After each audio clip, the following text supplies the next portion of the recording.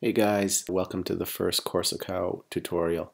Who is this tutorial for, or who are these series of tutorials for? They are being set up just to help you once you've left the classroom. So I'll just share some examples from memory for you, and hopefully this helps you once you've left the class.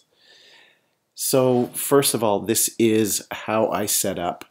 There's probably many ways to set up your workflow, but this is how I've set up, how I've chosen to do mine. So I've set up 4 main screens. These are just Finder windows down here at the bottom. The first Finder window is showing you where I'm saving my Korsakow information that is being generated from Korsakow. You're going to be setting this up, and we'll do it in the next tutorial, not right now, but you'll hear this familiar sound when you save your data. And when your preferences are set up to save your stuff, it will come into your chosen or selected file folder here. The second piece I set up is where I save all of my assets. So I've chosen to set up a few folders, but the main ones that will always should be consistent to all your projects is where you keep your movies, where you keep your pictures, and where you have your sound.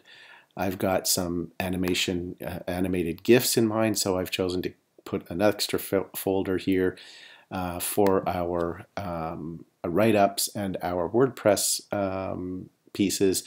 I've put my screen grabs in here, and I've added additional artwork that I've done in Photoshop that will facilitate my WordPress and this assignment.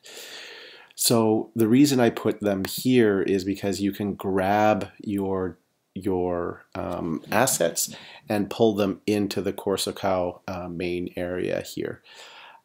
It's a good thing to get your movies set up in a way that you remember where they are.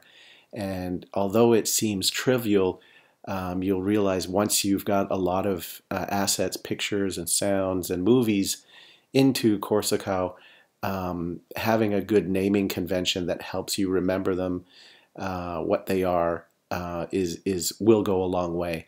So you can see I've got Mary, a folder called Mary, Glass, and Church, and Candles, and Intro. So essentially my intro is Z. The candles are under C. The church and the glass I've consolidated while in Korsakow under one grouping called under K. Don't ask me why.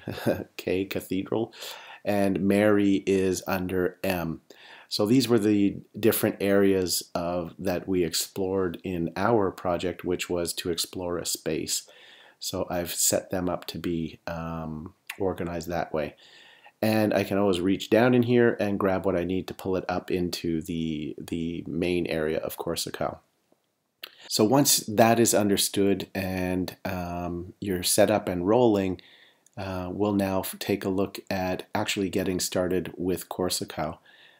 This is just an example of our project, or my project for class, and now the next tutorial will move into actually building out a project.